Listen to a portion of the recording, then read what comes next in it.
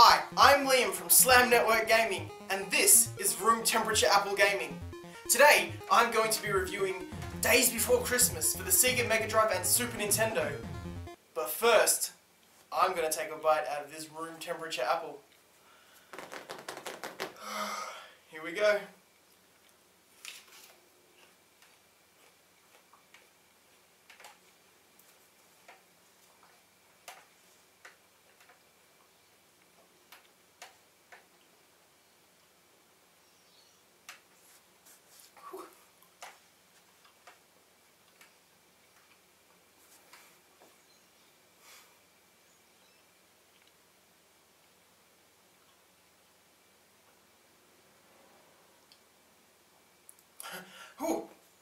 Okay, so Days Before Christmas was a game made for both the Sega Mega Drive and Super Nintendo.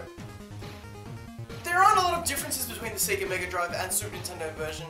The biggest difference is there's a slight change to the graphics, and I think the music is a little bit better in the Sega Mega Drive version. Other than that, I think the games are pretty much exactly the same. There's no real advantage to playing one over the other. Oh, sorry, I got a bit of in my teeth. Don't you hate it when that happens? Yeah. The game is a simple platformer in which you control a Santa Claus with the ability to shoot energy balls from his hand, trying to get presents back from the mostly Christmas-themed bosses. Despite its appearance, the game doesn't control too poorly. It's not as tight as some other platforming offerings of its era, like Super Mario World or Yoshi's Island, but it's not terrible either. The big gameplay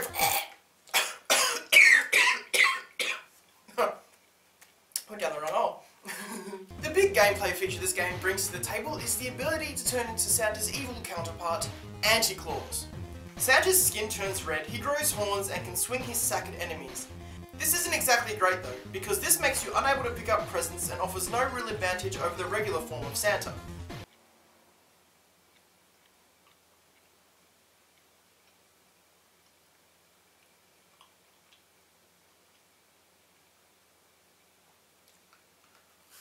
All in all, it's not a terrible game.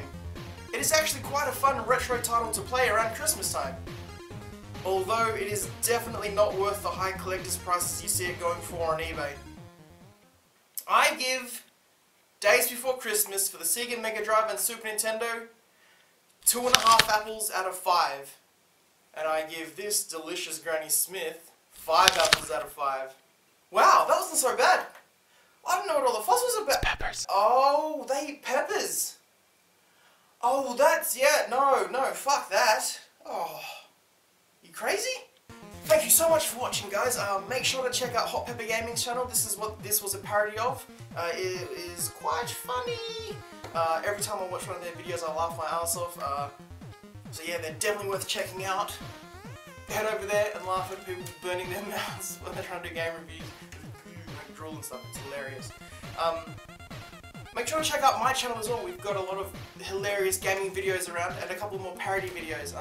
If you want to see videos from myself and Hot Pepper Gaming, check one of these videos here.